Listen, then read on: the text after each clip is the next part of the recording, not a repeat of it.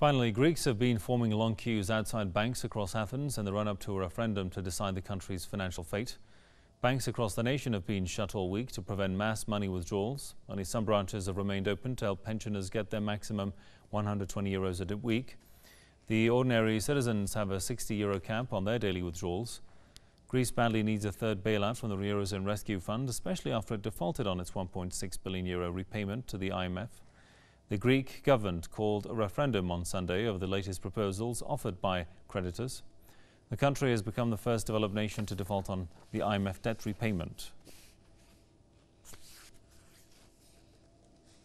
Well, Press TV's Konstantin Venizelos, our correspondent from Athens, joins us live. Konstantin, what does Greece look like now after it defaulted on its debt?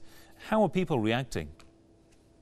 Good afternoon, Hassan. 3 days to go until Sunday's referendum that sent shockwaves among European leaders, finance ministers, and the European elites, really, Hassan. If any of our viewers were looking for evidence that what European governments and elites want this week in Greece is a regime change, look no further than yesterday's front page of the London Times, where a high-ranking politician from Angela Merkel's CDP party coalition said that Greece will never receive a cent unless Tsipras and Varoufakis leave the government.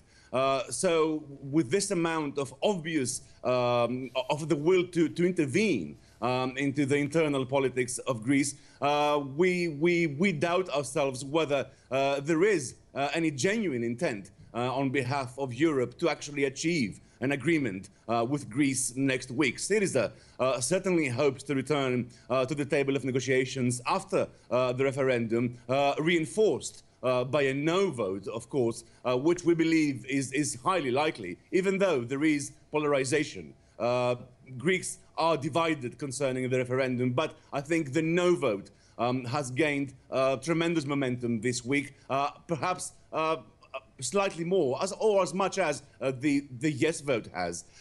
Therefore, we know. Konstantin, what would it mean for Greece if there would be a no vote? A no vote would certainly add tremendous leverage to negotiations, but it would also scare, is the word, I think, European elites who don't want to even imagine going into negotiations of this magnitude with Spain after the Spanish elections, where the Podemos, the Spanish Syriza equivalent, are expected to win the national vote there. So, you know, democratically elected anti-austerity governments are rising in Europe, Hassan, and of course Germany and the financial centers do not want to even think that a second or a third Syriza in France, in Italy, in Portugal, in Spain will be demanding concessions and the change of mainstream European policy. This is the prospect that has been scaring European elites all the way down up to the referendum. All right, Press TV's Konstantin Venizelos reporting from Athens. Thanks, Konstantin.